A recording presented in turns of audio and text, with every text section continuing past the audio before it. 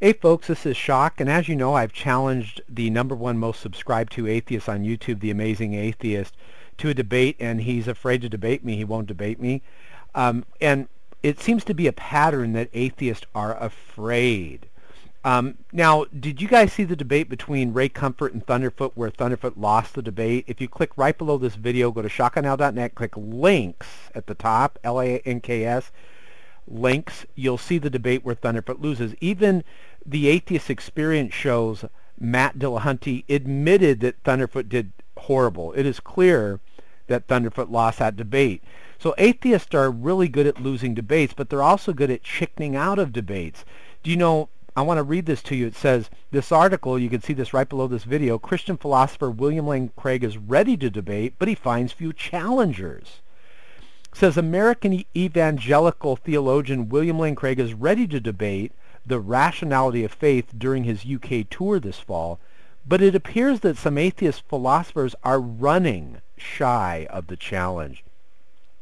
For example, Polly Toynbee backed out of an agreed debate. She chickened out. She's the president of the British Humanist Association. Now, I want you atheists to ask yourself, why would she chicken out? Because she knows she would lose the debate. Atheism is not rational. It's a bankrupt worldview. Look, she chickened out of the debate.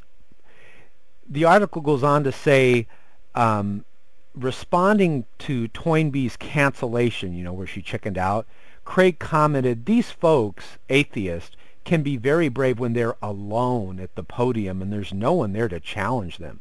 But one of the great things about these debates is that it allows both sides to be heard on a level playing field and for the students in the audience to make up their own minds about where they think the truth lies. And this is why I love debating. We've done over 50 debates. All 50 debates were lost by atheists. Christian theism won those debates. See, it appears that the atheist thinks Santa Claus and leprechauns and teapots orbiting Saturn proves atheism is true, and it doesn't. It does prove, however, that it's madness. See, the atheist cannot defeat the ontological argument, the cosmological argument, the teleological argument, objective moral values, and the historicity of Jesus Christ. They can't do it. All they have is their obsession with unicorns, Santa Claus, leprechauns, and teapots orbiting Saturn or the Earth or wherever they put the teapot. Now look, Craig goes on to talk about how Dawkins was afraid to debate. Dawkins actually is afraid to debate, and there's a big controversy in the British press where Daniel Kame accused Dawkins of simply being, look what it says, afraid. Dawkins is afraid. And even this atheist, Daniel Kame, says the absence of a debate with the foremost apologist for Christian theism is a glaring omission on your CV and is, of course, apt to be interpreted as cowardice. You know, I have challenged the Amazing Atheist to debate, and he's afraid to debate. Remember, we challenged Penn Jillette from Penn and Teller. He's afraid to debate. They just reject your debate challenge. See, it's like Craig said when he said, these folks can be very brave when they're alone at the podium and there's no one there to challenge them. Guys, this is one of the reasons I have to confess to you, I was an atheist and I left atheism. It's just extreme cowardice. It's a bankrupt worldview. The proof and evidence is clearly on the side of Christian theism. You know, I even challenged the Atheist Experience show to provide us proof and evidence that atheism is accurate and correct, and all they can do is talk about unicorns obsessively for over like 4 or 5 minutes. And then Matt Dillahunty talked about a unicorn in a box. And look, click below this video and you'll see the Atheist Experience show. They're talking about unicorns and cardboard boxes, and it's just ridiculous. So now it really is awesome to see Christian theism really winning over the world. We're the largest #1 force for good. Why atheism has even been declining worldwide as a whole from 2008 to 2011. If you look at the world as a whole, atheism is on the decline from the year 2008 to 2011. But Christianity is exploding in China and also Africa. So it's just awesome. Now, I want to show you something on my blog. Let's go to my blog and check this out. If you click below this video, you can go to my blog. A lot of you guys don't know I have a blog, and I want to show you something. This is awesome. Let's go to August. What's the date on the blog here? Let's see. Bear with me, guys. Oh, it's up higher. Okay. Check this out. I want to talk to you about creation.com. You really need to check that out below, creation.com. And check this out. This evolutionist science professors are crying to their mamas about the Question Evolution campaign. If you go on YouTube, you'll notice there's a lot of evolutionists, we call them Evos, and they're running scared because of the Question Evolution campaign. It's really picking up momentum. Notice what it says. In late June of 2011, CMI reported on their Question Evolution campaign. Brandon here from South Africa, he's a lecturer in the physics department at his university, and he said he put a few copies of the Creation magazine in their tea room. The next day he found it lying in the rubbish bin. He said, I removed it, dusted off, and put it on the table again. The next day it was in the rubbish bin again. See, they're afraid of it because it points out all the errors of evolution. If you go to creation.com, right below this video, you'll see all the errors of evolution. And you know, evolutionists don't like to be wrong, but clearly they're wrong about a lot of things. He said he dusted it off and put it on the table again. He said it happened 3 days in a row. Then he got a better idea. Every week I paste copies of the articles in Creation magazine on my door, and since my office is next to the tea room, everyone who goes there has to walk past the office door. Now everyone will see the articles whether they want to or not, since it is on my door. No one so far has dared to remove it. Thanks so much for the list of 15 questions that will be on my door very soon. God bless. So this Question Evolution campaign is really picking up momentum big time. Let's talk about this. In 2011, the results of a study were published. I want to talk to you about that. But it says, one of the big impacts of the Question Evolution campaign and its 15 questions that evolutionists cannot satisfactorily answer is that it will definitely undermine the dogmatic teaching of evolution in classrooms, plus hinder atheist proselytizing. And that's the part I love. In 2011, I love that it hinders it. The results of a study was published indicating that most United States high school biology teachers, get this, are reluctant to endorse the theory of evolution in class because they know it's got major errors in it. They don't want to do it. God bless those teachers.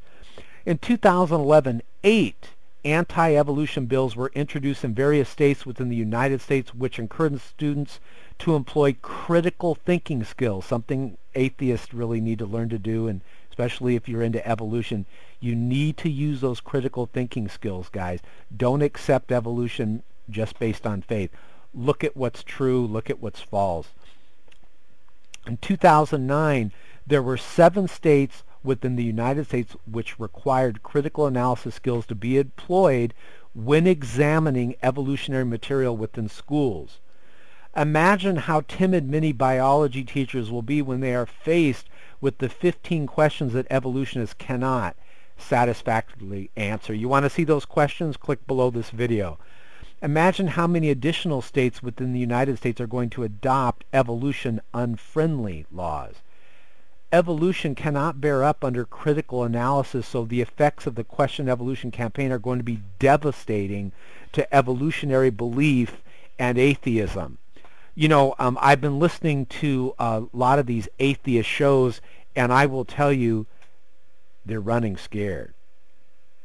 Atheism and evolution are running scared. Let's see what else I could show you here.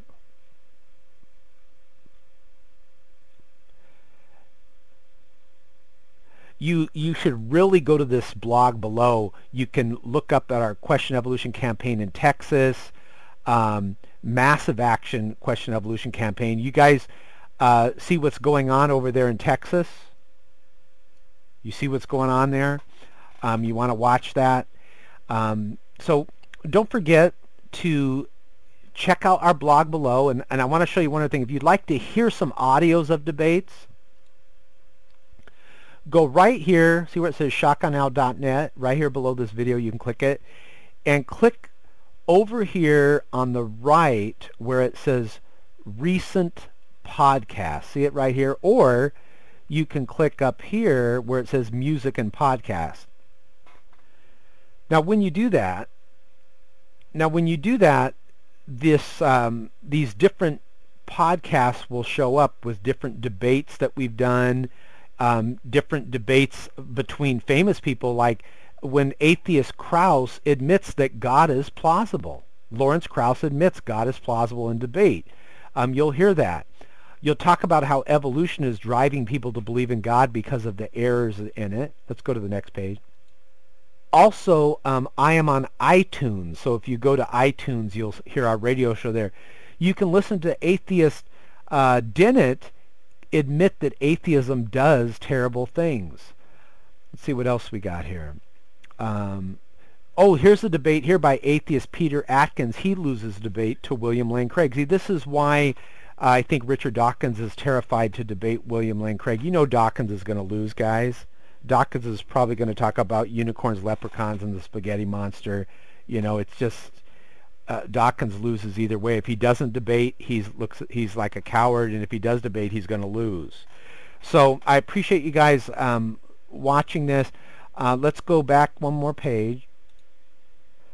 Okay, another thing I think you're really going to love is when you go here, click links. Click links. Let me show you this, what you can get. Now, when you go to links, you can go down here. You can get your own free video conference room. Here's my blog. Here's my radio show. Here's a video about God. Here's the cosmological argument, the fine-tuned argument. You can get an audio Bible free. Here's even more proof of God. And then this is really interesting. This is a stereogram with the hidden image of Jesus Christ within it. You know, those 3D images you look at and you've got to see if you can see it. This is Dr. William Lane Craig on suffering. This is the Board, Guth, and Belinken theorem, which shows that clearly the universe had a beginning. It is not eternal. Follow me on Twitter. You can get another Bible for free here, audio Bible. Go to Church Live. Let's see what else we got. My YouTube channel, Facts About the Evil of Atheism. And here it is, the complete debate where Ray Comfort defeats Thunderfoot in debate. Let's see what else. This is where Aaron Ra, I got to show you this. This is where you can read about Aaron Ra. Aaron Ra hates what we're doing with the Question Evolution campaign. It says right here, the popular Christian YouTube video maker Shock of God has challenged Texas YouTube atheists Aaron Ra and Matt Dillahunty to answer the 15 questions. They haven't done so yet. For evolutionists, which are featured in Creation Ministries' International Question Evolution campaign. I wasn't thinking they were going to do it. They still haven't provided proof and evidence that atheism is even accurate or correct or true. So God bless you guys. Don't forget to check out Question Evolution campaign. Don't forget to check out this blog. All this information is below. And also, don't forget to read this article where the atheists are afraid to debate. They're scared to death of William Lane Craig. God bless you guys. Have a great week.